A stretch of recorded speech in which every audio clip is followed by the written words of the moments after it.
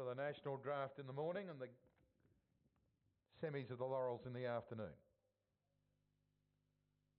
So they're moving in, runners getting set. Last in the program.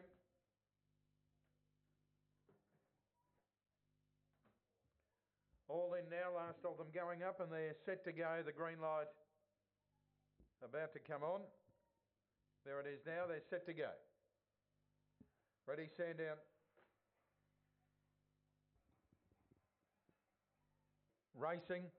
And winning the start, Orensay. Data Star went out hard, wide outs, trying to get over and lead as Orensay went through to hold it out with Double Q and Data Star wide out. There followed by Princess Pout not far away. Further back would have been Dream Future, Cosmic Chieftain, Noaki Colour, and back with them would have been Small Rose. Off the back, these leaders jam up. Double Q the leader over Orensay. Data Star trying to get through, then Princess Pout they turn. Orensay and Double Q. Orensay in front. Orensay beats Double Q. Third Princess Pout.